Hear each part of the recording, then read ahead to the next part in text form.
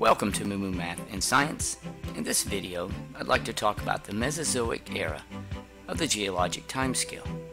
The Mesozoic era is part of the Phanerozoic Eon, along with the Paleozoic and Cenozoic eras. Mesozoic means middle animals, and is a time of rapid change.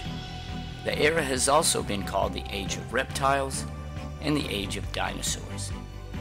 The Mesozoic era was roughly 65 million to 250 million years ago.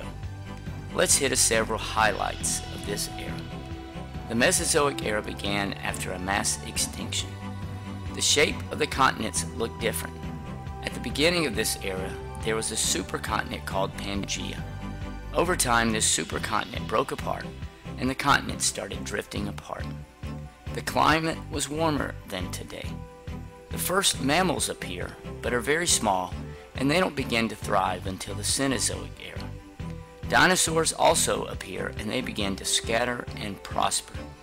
The dinosaur population peaks during this era.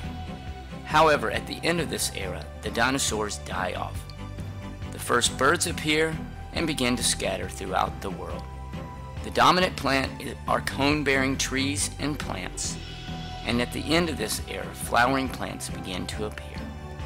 So there we go, the Mesozoic era, dinosaurs, and cone-bearing plants.